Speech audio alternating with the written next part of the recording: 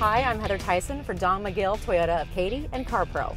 Today we're driving the 2015 Toyota Prius 4.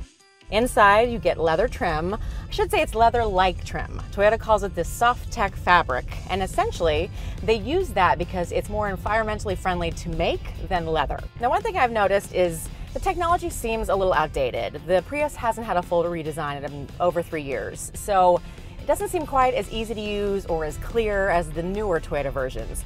The center console's a little awkward. It can feel tight for some people. The storage space isn't that big, and then they have what they call this kind of flying buttress look down here, which you have some extra space, but it's awkward to use. Also, the dash, probably a little outdated. I mean, it's simple, it's easy, it's utilitarian.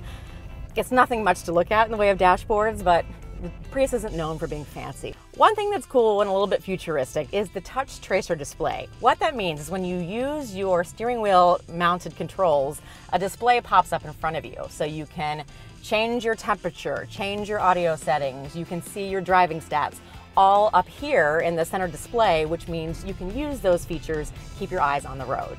When it comes to cargo space, there's 21.6 cubic feet behind the back seats, which amounts to 4 suitcases in our suitcase test. There is also a small hidden compartment underneath to hide your valuables. When you need more space, there's a 60-40 split fold seat that you can fold down, which will give you 40 cubic feet or nearly doubling your cargo space. If you've never driven a hybrid before, it might take a little getting used to. It's got kind of like a golf cart feel with acceleration when you're at slow speeds. But this new one has a 1.8 liter 4-cylinder. It got upgraded, and it does give you a little bit more torque.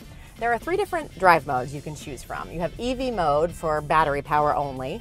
You have the Eco mode to maximize your fuel efficiency, and the Power mode to give you a little bit more power. The Eco mode is basically for up to a mile, very low speeds. The Power mode is great if you are getting on the highway and you need a little extra boost. Essentially, even if you never use any of those buttons to play with the fuel efficiency and the power, the vehicle's rated at 50 miles to the gallon, and most people are going to see somewhere in the ballpark of that combined. Finally, one concern people have when they're first buying a hybrid is the life of the battery. The warranty for the battery, the standard one, is 8-year, 100,000 miles, and in some states that's going to be automatically extended to 10 years or 150,000 miles. So hopefully that'll give people a little bit more peace of mind if purchasing a Prius for the first time. And let's face it, the Prius has been out for 15 years. Toyota knows what they're doing with this car. The name Prius has become synonymous with hybrid.